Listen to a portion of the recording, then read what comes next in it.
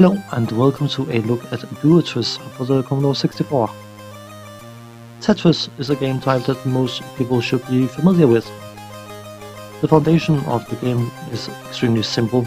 You have different pieces of various different sizes and shapes that you will have to line up and create lines, complete lines, using the pieces. The pieces you get are random, or depending on the game, more or less random. Some games has a very set spawn of the different pieces, but the aim is to create lines, and once you create a line it will disappear and make room for more lines. And usually the games of this type, they have some sort of reward for when you create 3 or 4 lines. If you create 4 lines, that is where the name Tetris comes from. That is the definition of a Tetris. I can't remember whether it's 3 lines in this one or it's only 4 lines, but you get an option to choose the next piece. If you look at the interface, it's relatively simple. In the top left corner there is a next box which will show which piece is coming down next, and you underneath have your score and then how many lines you have completed. The same is the case for the second player in case you're playing a 2-player game, but more about that in a moment. As you can probably imagine from a game of this type, as you will create more lines, you will find that the game's speed increases until it gets to a point where you have to get the different blocks in position very quickly. The controls are very simple. You move right and left to guide where the blocks are going, and then if you pull down, you will send the block piece down immediately. And once you unlock an option to choose your own or choose your next piece, you will have to push up in the joystick in order to select the piece, and then press a fire button to rotate the different pieces. Now, of course, I am playing this game by myself, so I can only showcase the 1-player mode.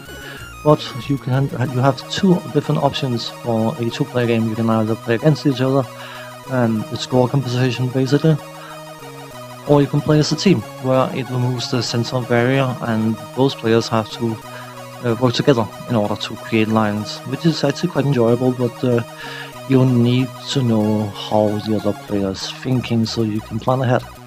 It's definitely a teamwork game type, and once you nail it down, it can be super enjoyable.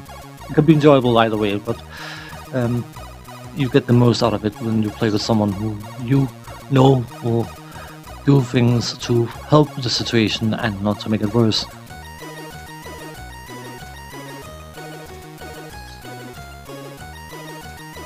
From a graphical point of view, I've seen some different variations of Tetris over the years, and some of them are extremely basic and some of them are extremely over the top, completely unnecessarily devised graphically. The graphical style used in this version is perfectly adequate, not necessarily spectacular, but it serves the purpose it needs to serve, and as such is quite functional. It's definitely, I mean, it's not bad, it just doesn't look ugly in any way, shape or form, but I mean, if you can get square blocks to look ugly, then you are having a graphical issue. I'm no graphical artist, I could probably make a square block look ugly, but you know what I mean. What, of course, which should be fairly obvious, is very specifically interesting about this game, outside of the 2-player mode and the 2-player team mode, which at the time wasn't necessarily super common for Tetris games, is the music. My brother and I, we used to play this quite a lot, and